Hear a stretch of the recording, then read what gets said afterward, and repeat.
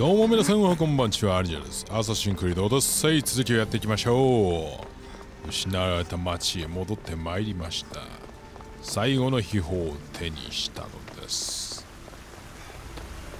どうなるんかねこれ。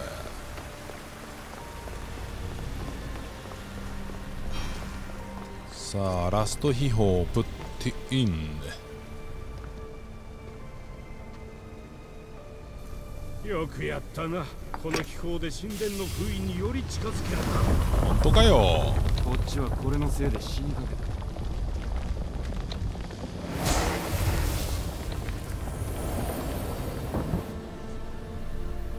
時の旅人よ、よくぞ成し遂げた。時を外れたこのメッセージを、この現実の断片を共有できて幸いだ。過去の聖者には理解できない。これはあなたのための記録。このシミュレートされた現実はいずれ交差する。あなたは今実際にここでこれを聞いていると思うか。これはアニムスの再現、広大なシミュレーションの。やべ、もうアニムスから見てることがバレてんだねこいつには。反逆者同士話をしよう。我々は長く先駆者に抑制されてきた。新たな可能性とともに新たな道へと進む時だ。支配ではなく創造の時代へ。だから私は同じ志の先駆者を集めた。干渉ではなく可能性を与えるために。あなたからすれば準備には莫大な時間がかかるだろう。だがその時が来たらあなたを歓迎する。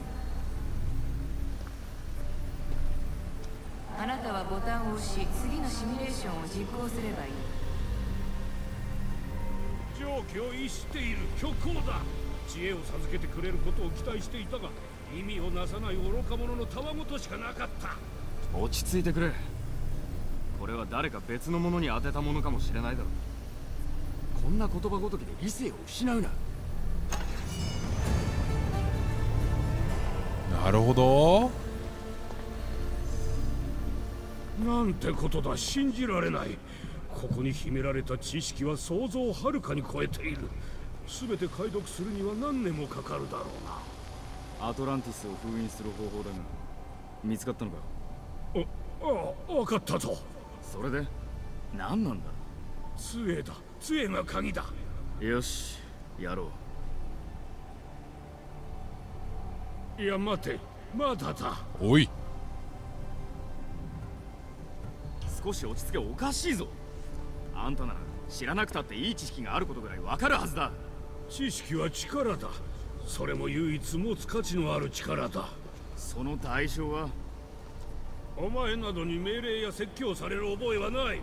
ここを封印するってのはあんたの考えで、俺は手伝ってるだけだ。それは私たちが解明したい第一文明の謎が人類の創造に関わると明らかになる前のことだな。コスモスの門徒だ。それを利用して人々を奴隷にしないためにもここを封印しないと。あんたの知識欲よりよっぽど重要だぞ。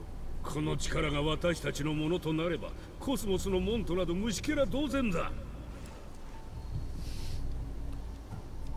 その杖を渡すんだ。全ての人々のために。ここに秘められている知識はこの先数世代にわたる問題を解決できる。放置するわけにはいかん。使える者がいなければ知識があっても無駄だろう。生きたければ行け。私はここに残る。その杖を置いていくつもりはない。私は置いているかもしれないが、見た目ほど弱くはないぞ。どうだ。やべえ、本当に強いかも。無理だ。知識は私のものだ。この知識じじいが。やべえ、知識じじい。おお、なんかビーム出してる。知識じじいやべえな。チャージアックス。はい。渡してたまるか。必要ない。それは破壊すべきものだ。嘘つき。何。やべえ、なんだこのビーム。は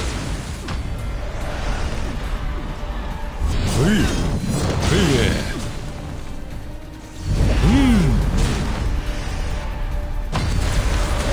光よ。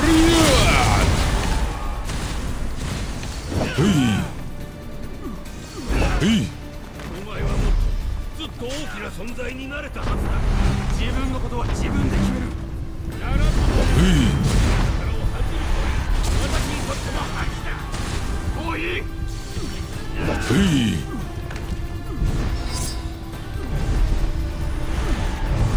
ジジイのワープ現象がすごい。マジでちょっと普通に戦えるじゃんお前一人でっていうレベルなんだよね。くらえ。いや違う。危ない危ない危ない。くらえ。終わりだ。その杖を渡せ。渡せ。お前は無限の知識を受けるに値しない。何言ってんだこいつ。その通りだ。そんな人間はいない。違う。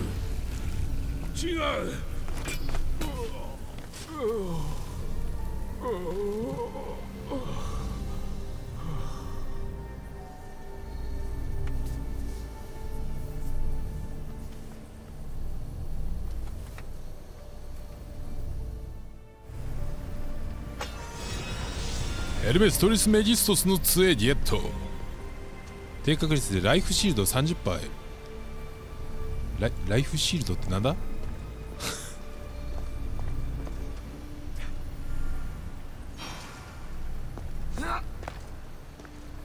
アトランティスは危険すぎる。封印しなくては。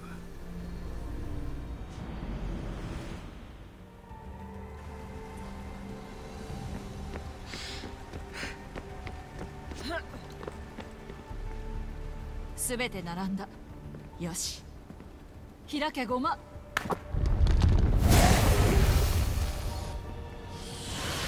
これで再起動してか。すごい力。思いもしなかった方法で接続地点がつながってる。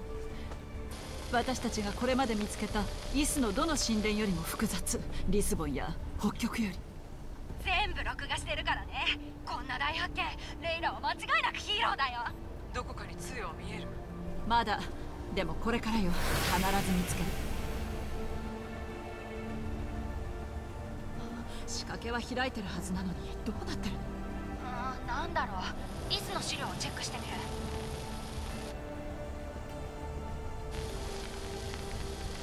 ああ、分かった。光がないのね。時間があれば。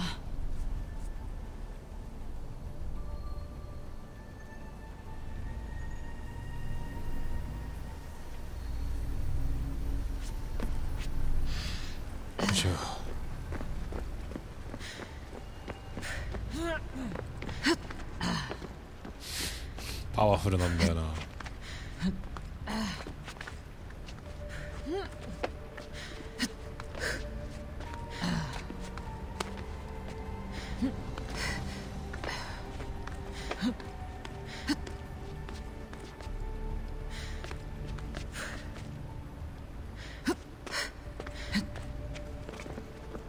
おお。レイラ、あの柱は動かせそうやね。柱には鏡がついとるようや。光線をうまく操作できれば何か重要なものを照らせるかもしれん。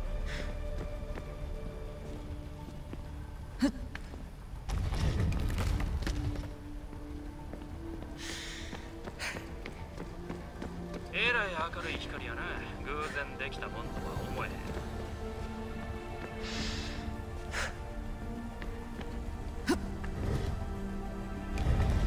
どうやって動いてんだよ。絶対超重いだろこれ。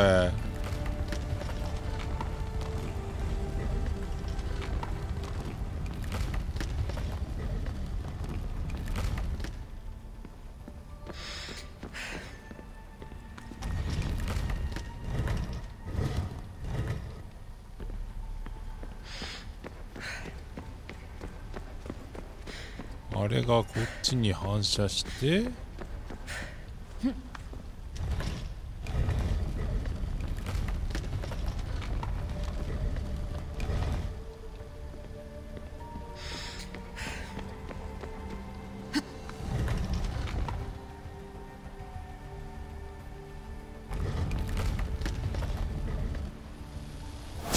おお、来た。やった。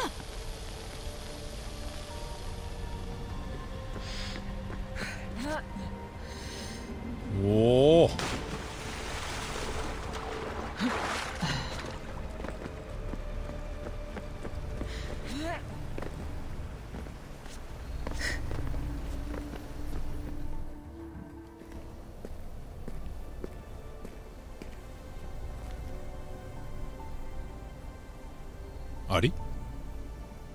どこなの？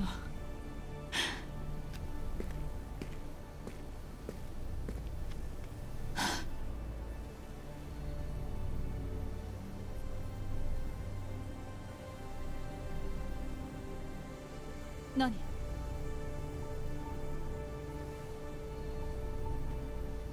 真の知恵というのはアレクシオス？己のおお。得ることができる。友人がかつて教えてくれたことだ。まさかアレクシオス？現代にアレクシオスがいるってどういうこと？スーツ着てるけど。俺はかつて和室会と呼ばれてた。だがイカロスはもういない。ずっとあなたを探してた。でもまさか嘘。本当は俺を探してたわけじゃないんだろ。動いてる。イスの秘宝がヘルメス・トリスメギストスの杖が。聞きたいことがたくさんあるんだろレイラ。私の名前を知ってるの？神々に聞いたのかもしれないし、未来が見えたのかもしれない。その耳の機械がうるさいせい。ごめんなさい。俺は目的があってここに来た。レイラを見つけて遠い昔に始めたことを終わらせるために。は槍を持ってるの。返した方がいい？お？いや、持っててくれ。壊れてるがな。でも壊れたまま使ってたでしょ。強力だった。あれはヘロドトスでさえ言い表せなかった敵を倒すために使ったが、何事にも終わりは来る。力を使い果たしたから彼に渡したんだ。俺を思い出せるように。私話したいことがたくさんある。この杖はとても重要よ。あなたを生かしてきた。どうやって？ヒポクラテスの弟子に聞け。まだいるらしい。この杖は目的を果たした。私は仲間と一緒にそれをテンプル騎士団の手から。よく聞け。秩序、混沌、どちらかが完全に勝利すれば世界は終わる。俺は混沌を終わらせようとしたが崩壊につながっただけだった。以前は秩序を助けてた。今は選択と自由と混沌のために戦ってる。ピタゴラスは正しかった。お前は予言への鍵だ。調和を取り戻すんだレイラ。多くの戦で戦ってきた。多くの人が死ぬのを見てきた。歩き続けた。大地の端から端までを。もう手放すべきだろう。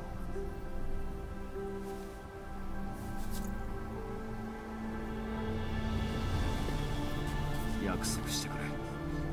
言って。終わったら破壊すると全て壊すんだ。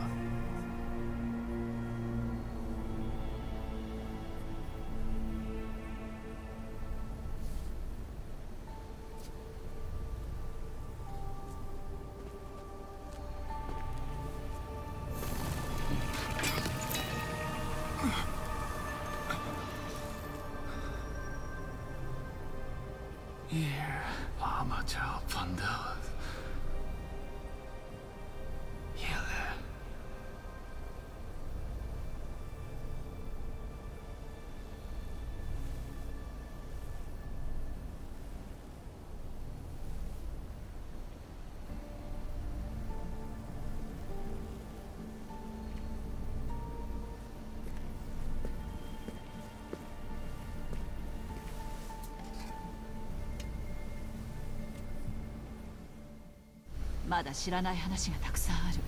アニムスに戻ってもう一度アレクシオスを訪ねよ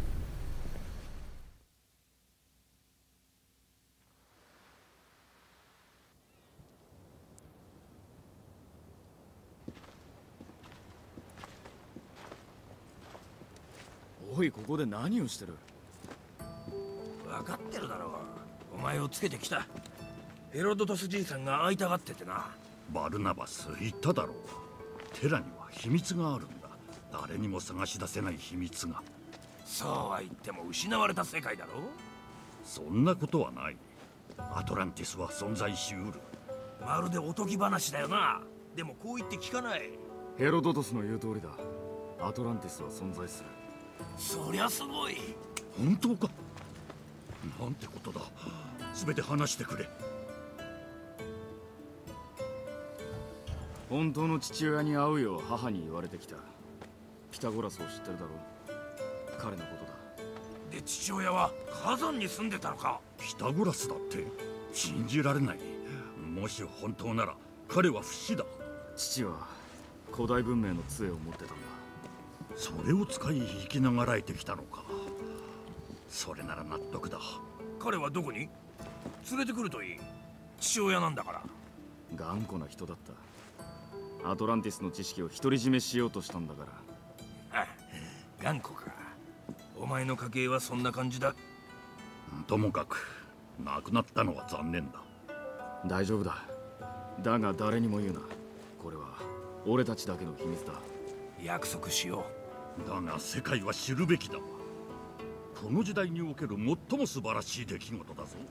ヘロドトス。分かってる。ならいい。前に進もう。いつものようにな。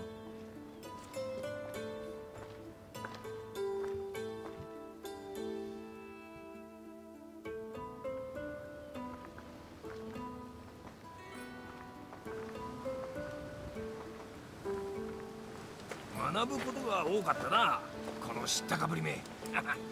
君に言われたくはないぞ。私は真実を追求する。全ての神話が正しいとは限らないだろう。まったく神々から聞いたものだぞ。これ以上確かな話があるか？二人には世話になった。誰が正しいかは問題じゃない。わかるだろう、足使い。半分は神みたいなものだし。ひょっとしたら彼も不死かもしれん。もちろんだ。確かなことが一つ。これは忘れぬ長い冒険だったということだ。ヘロドトス、バルナバス。ちょっと待ってダメ。お前は誰だ？お前は水面に立っているお前は誰なんだ？ああ、いなくなった。びっくりしたわ。やることがたくさんある。多くの道と出会えるぞ。ああ、もう感動のシーンだったのにね。ちょっとしたジーンとくるシーンだったのに、あれって感じになっちゃったね。さあ、一つのね、物語終わりましたんで、あとは火事の中からを終わらせていく必要があるね。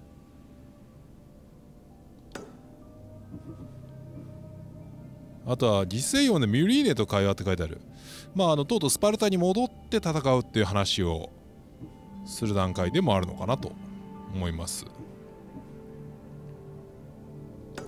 そう、こういうのもね、やっていかなきゃいけないんですよね。愚か者の難題とか。そこら中にね、まだクエストがあるんですよ。こういうのも潰していくとすごい時間かかっちゃうんだけどね。いや、面白くなってきちゃったな。ゼノンの真逆理、ロクリスの海岸の近くにあるって書いてある。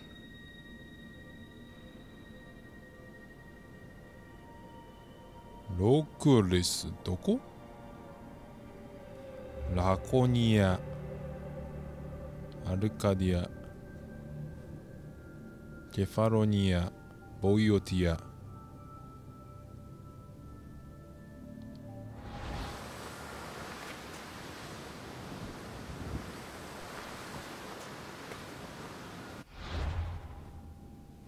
どこだろうね。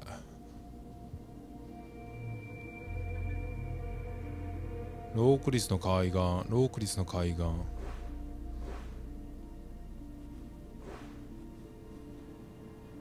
こがあれか。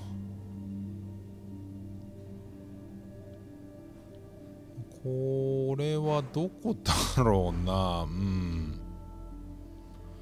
オリンピアにそういえばなんか一人いるっつってたっけ、コスモスのモント。オリンピックの勇士だったら果てなき旅を続けるって書いてある。オリンピア行ってちょっと探索しますね。アルカディア。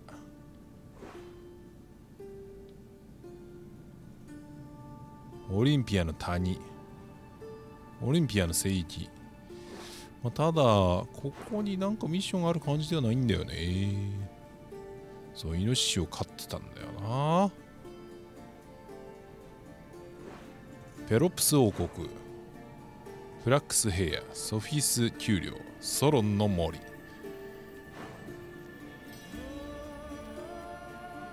もうこんなとこにもね、ミッションあったりする。迷子の捜索と。ここにもある。カサリード機。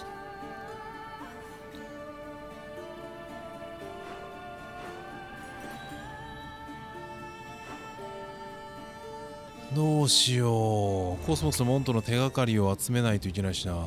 ヘタイラを気に入ってるとか言ってるからな。あそこだと思うんですよね。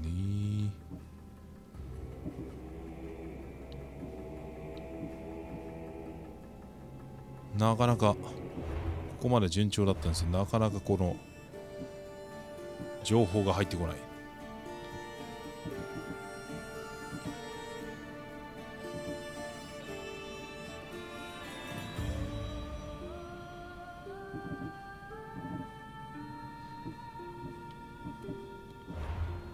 試しにここ行ってみるか。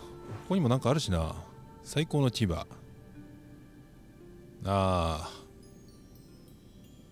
売っちゃってっからな俺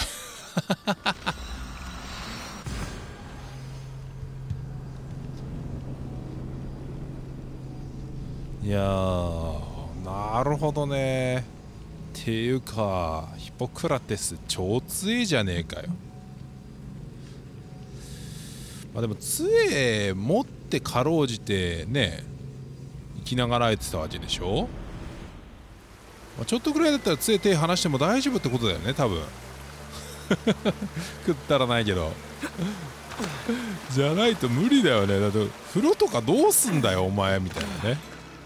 臭いだろっていう。風呂トイレで片手しか使えないのに結構大変だし。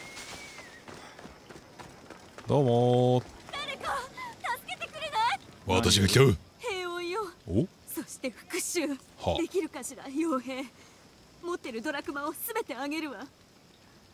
話を聞こう。まずは情報をくれ。アレス信者は私たちの村を燃やし、そこに暮らす家族を生贄にしてる。あのクソどもはギリシア中で問題を起こしたんだ。だから奴らに同じ苦しみを与えてほしいの。元の生活を取り戻し、死んだ人たちの復讐をする。手を貸そう。力になろう。ありがとう。言葉では伝えきれないけど本当に助かるわ。信者どもの隠れ場所が知りたい。アレス信者はゼウスの訓練場と呼ばれる山の合間にある洞窟にいる。退治しよう。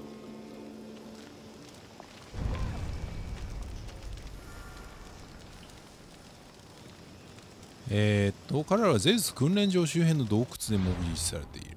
ゼウス訓練場。どこだゼウス訓練場って。これ違うね。こっちクノッソス宮殿。こっちか。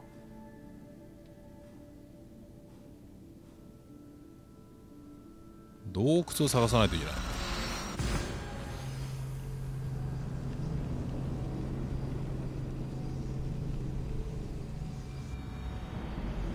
何かとアレス信者も情報持ってたりするからな。あっちから行こう。あれはでも洞窟って感じじゃねえけどな。でよほっ。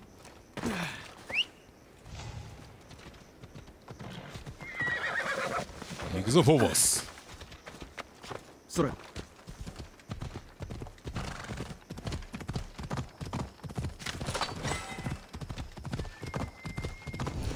失われし身のあるもの。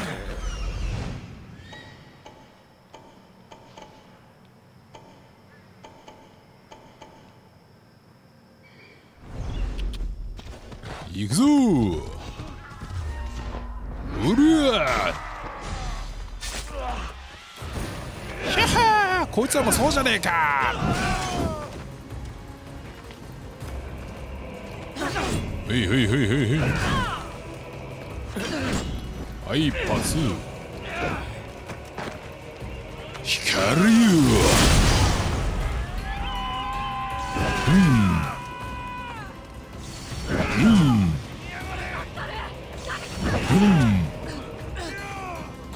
おい、どうした？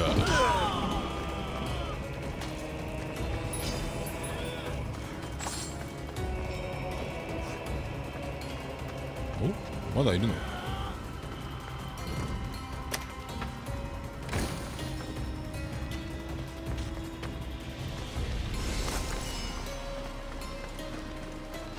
いや、寝てたじゃん。絶対気づいてないじゃん。残念だったな。あちあち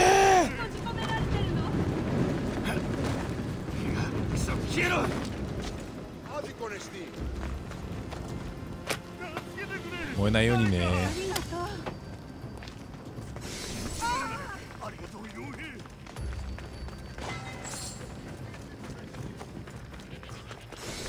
オーケー。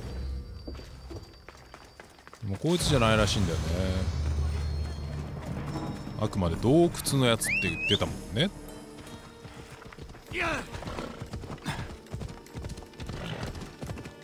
てことはこっちかな。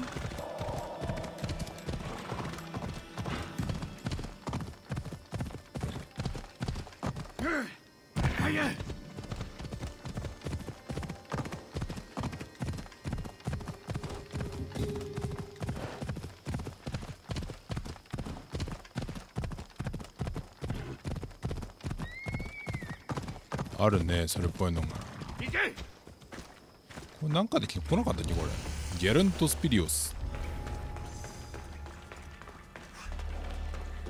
ここで間違いなさそうだ。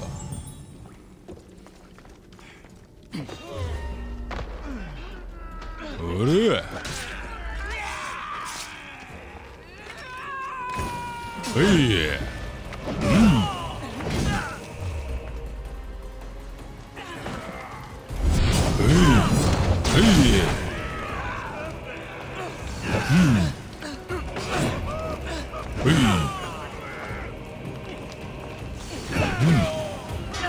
おい、14万ダメージ。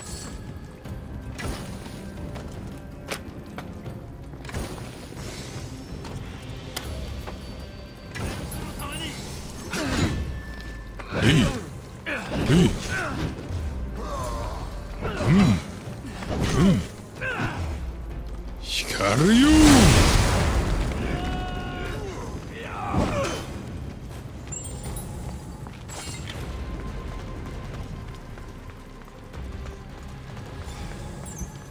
とんでもねえとこになんか洞窟あんな。どっちがどっちだかよくわかんねえぞ。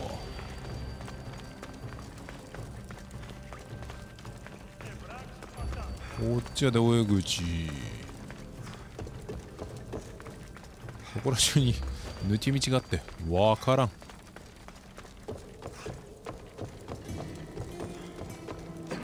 どうやらこっちで良さそうだな。奥から出てきたもんな、やつらも。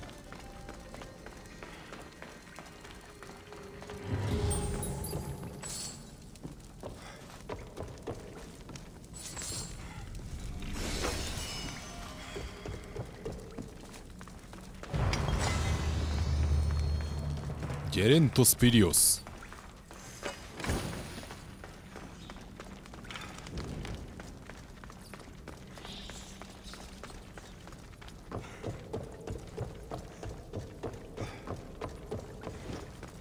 オッケーオッケー。んでびっくりした。ちゃんと出口で待っててくれるんだね。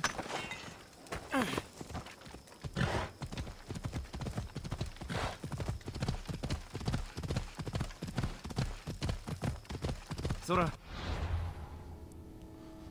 ここにもなんかあんだよ。こいつもやっとこ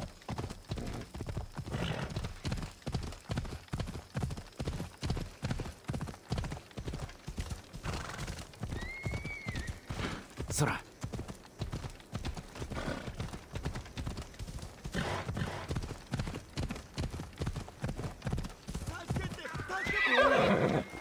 大丈夫か。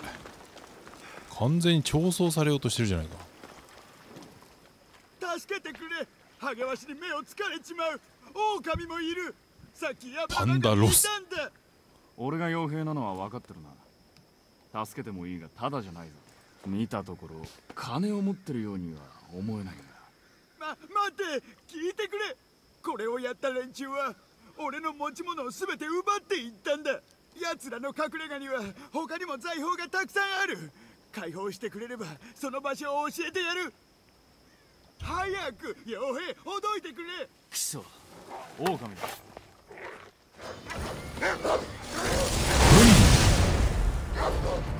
はいはいはい。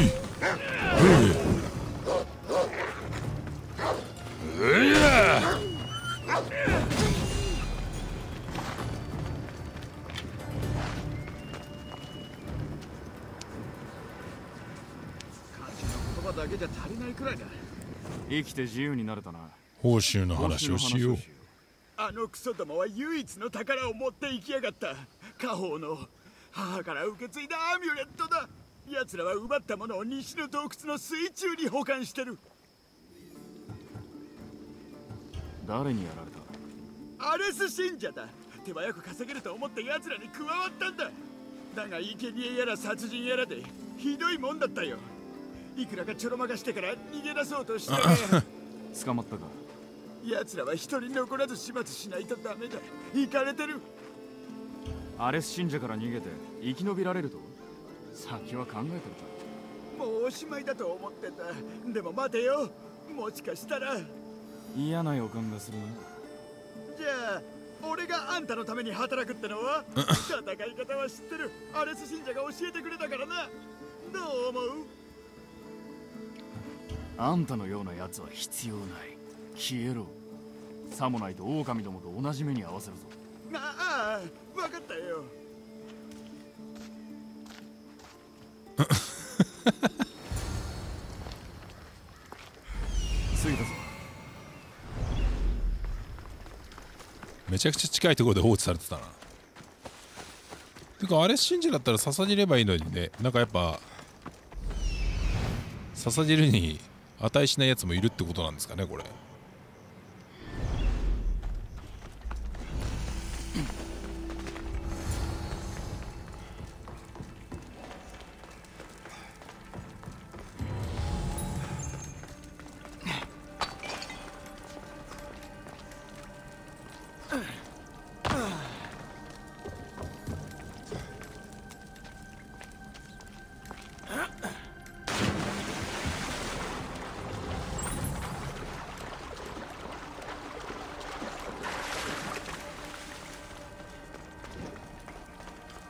どっちだ？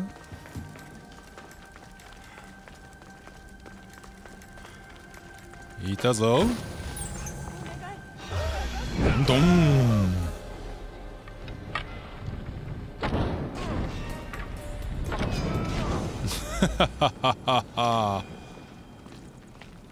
出してあげよう。うわ、もうぐっちゃぐちゃになってるわ。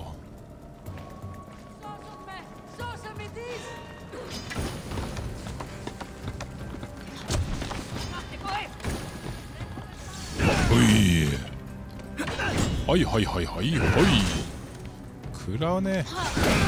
はいそいそいそい。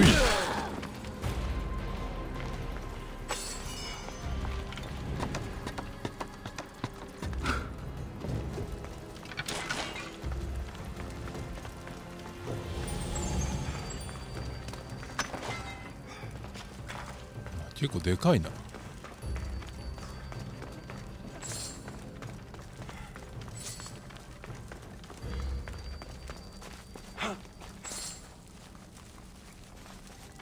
逃げた方がいいぞ。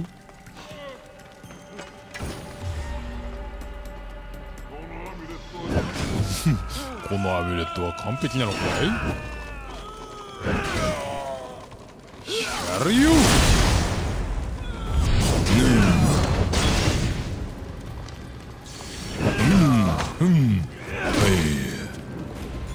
裸の男がわめいてたのこのアミュレット。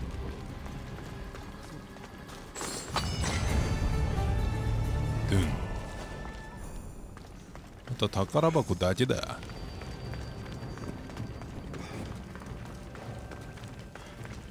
さあ宝箱をゲッチューして戻りますか。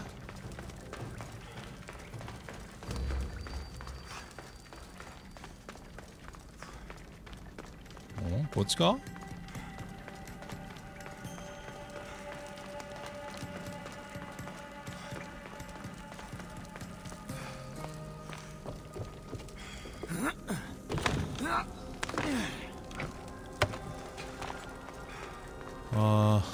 コスモスの手がかりもあればいいんだが。うわ、なんか死体捨ててる系ですかこれ。そうだね。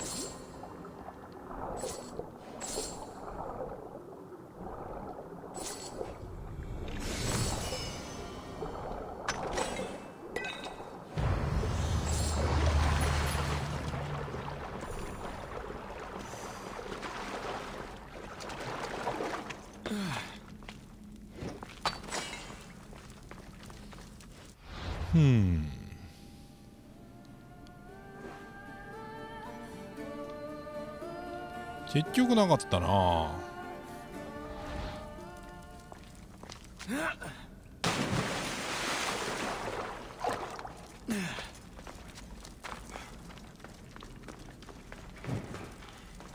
アレス信者めっちゃ怖いわ。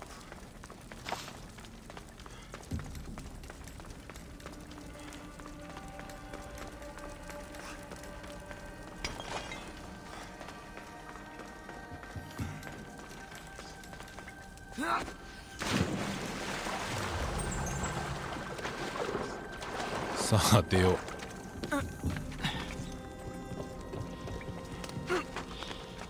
あれ？こ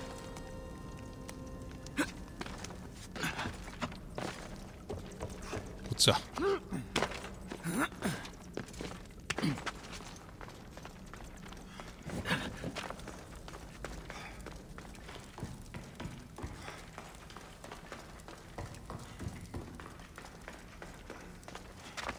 オッケー。はい。まあ、というわけですね。まあ、ちょっと手がかりは今回見つからなかったんですけど、次回までにちょっと手がかりをね、探しておきます。もう、そろそろラストスパートで倒したいんでね。というわけで次もお楽しみに。またな。